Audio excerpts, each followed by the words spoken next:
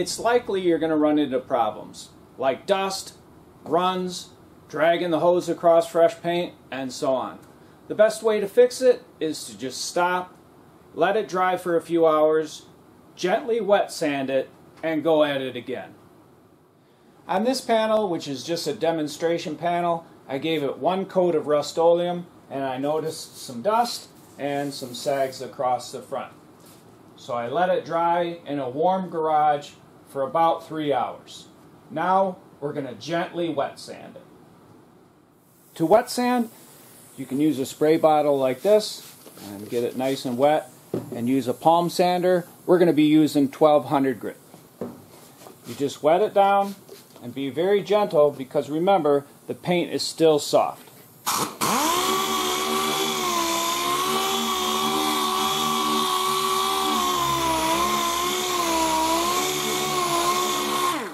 And I do have a few drops of soap, like dish soap, in the water.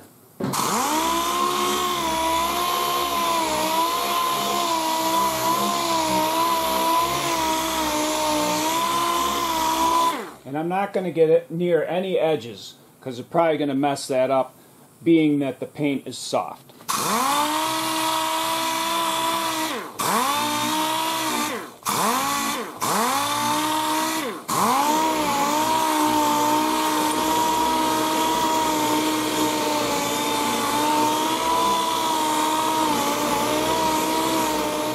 If you choose to wet sand by hand, you'll take a half sheet of paper, and this is 1000 grit, and you'll fold it in 3 sections like that. And that'll keep the paper from bunching up on you. And wet it down real good. And you can use a bucket and a rag. Just get it real wet, get the sandpaper wet, and very gently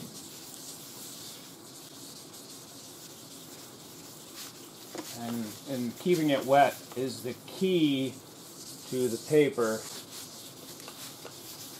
not sticking like it did right there.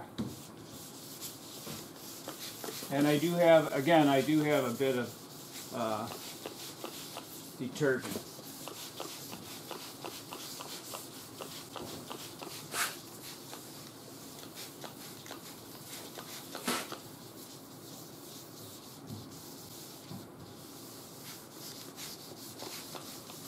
And that's cutting it down pretty good, real fast.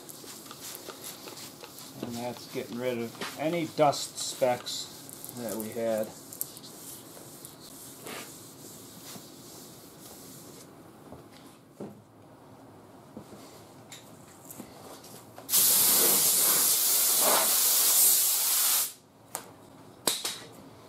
After gently wet sanding, blowing it dry, we can hit it with the tack cloth just to make sure there's no dust.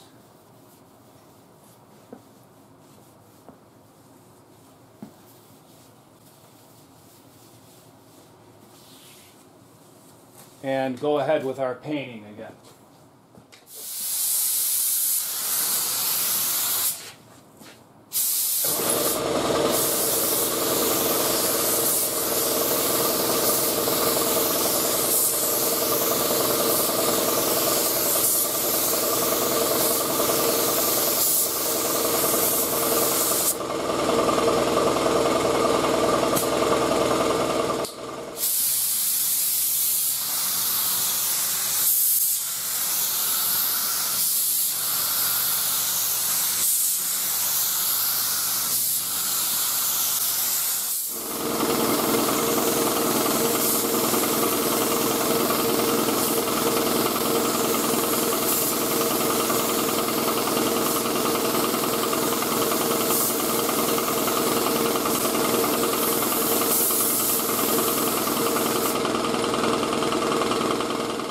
This is a junk panel that was borrowed from a salvage yard to do a demonstration on rust repair.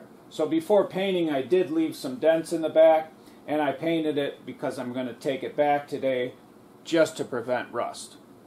If you're interested, the paint is Rust-Oleum satin black without a hardener and thinned with mineral spirits, just enough to get it to spray. I hope you enjoyed this video on what to do if things go wrong while painting. And if you did, and you'd like to get my latest videos, don't forget to hit the subscribe button.